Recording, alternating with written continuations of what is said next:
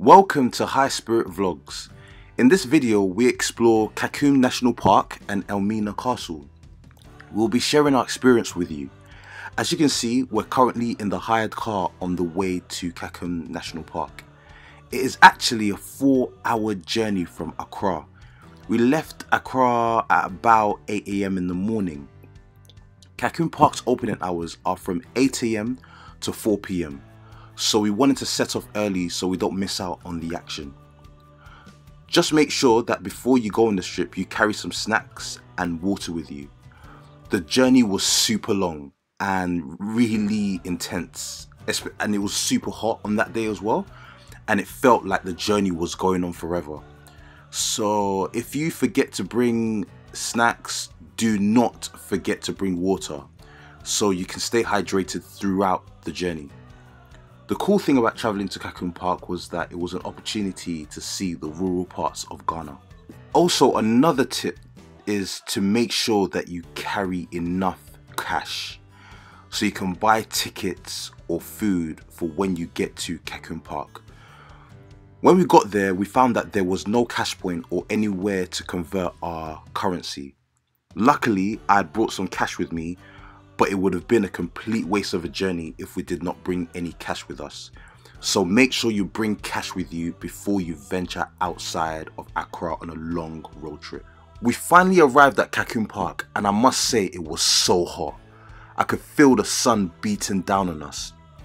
Make sure to also bring sunscreen, especially if you know you're going to be exposed to the sun for a long period of time. That African heat is no joke. Here's the reception building where you have to go to register in order to get your tickets before entering the national park. The process of getting your tickets was pretty straightforward. Another thing to mention is that they have two price tiers, one price for non-Ghanaians and a cheaper price for Ghanaians or those with Ghanaian passports. So if you happen to have a Ghanaian passport, make sure to bring it with you so you can get your ticket cheaper. It's always nice to make a quick saving wherever you can. Kakum Park is 607 square kilometers of protected forest. Within the forest, there are wild animals such as forest elephants, leopards, and a wild diverse group of monkeys. The forest is very vast and really deep, so we actually did not see any major wildlife. But there are options to stay the night on an organised camping site, where you'll be more likely to see wildlife. Even though we did not see any wild animals, it was so refreshing to be so close to nature and appreciate its beauty. As you walk through, you'll find that the trail is very hilly. We definitely got a workout from it. My heart was literally racing throughout. While you walk through, you may see other tourist groups along the trail, and if you want you can follow a particular group and get a descriptive tour with their tour guide. As part of the Kakum Park tour, you will be required to cross the bridges that connect 7 treetops.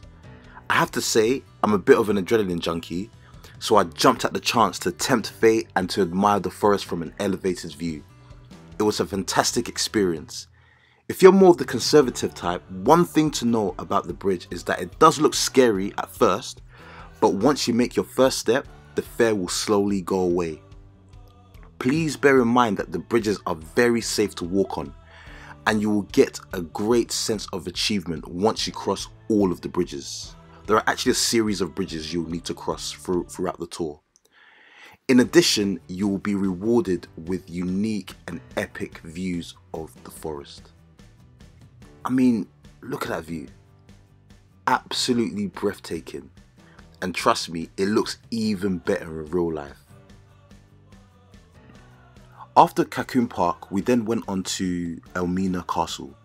Elmina Castle is actually located on the coast of Ghana. It is about an hour drive from Kakum Park. As soon as we arrived, you see the blue skies, the beautiful coast. But in contrast, you see Elmina Castle, which represents horror and pure evil. This was the last place that thousands of African slaves would ever see their homeland. before going on to the transatlantic slave trade. Many horrors happened here, which have never been erased by time. This was the first European slave trading post in sub-Saharan Africa. These castles were built between 1482 and 1786 by numerous traders, including the Portuguese, Swedish, English, Danish and Dutch. Elmina Castle held slaves in dungeons and subjected them to all kinds of torture, humiliation and death. As we walk in, it was very eerie to think about all the pain Africans felt being locked within these walls. The dark, airless dungeons in the basements were oppressive and received sunlight from only 2 tiny windows. Throughout the tour, I was thinking, what if this was me? How would I react? I just couldn't even begin to fathom what the African slaves went through. The tour of Elmina Castle is very interactive, and the tour guide did a great job in painting a vivid picture for the audience. There were times during the tour where we would go into the dungeons where the African slaves were held, just to get a feel of what it must have been like. It was a very emotional and impactful experience. Within Elmina Castle, there is a museum that basically gives you a detailed overview of Ghanaian culture, history, and its people.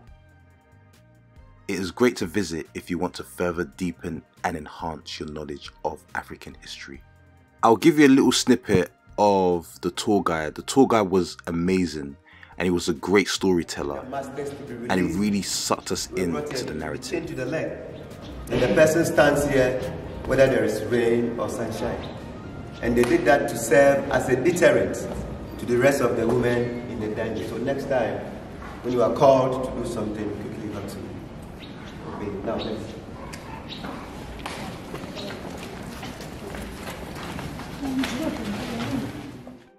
Overall, it was an impactful experience that will stay with me for years to come.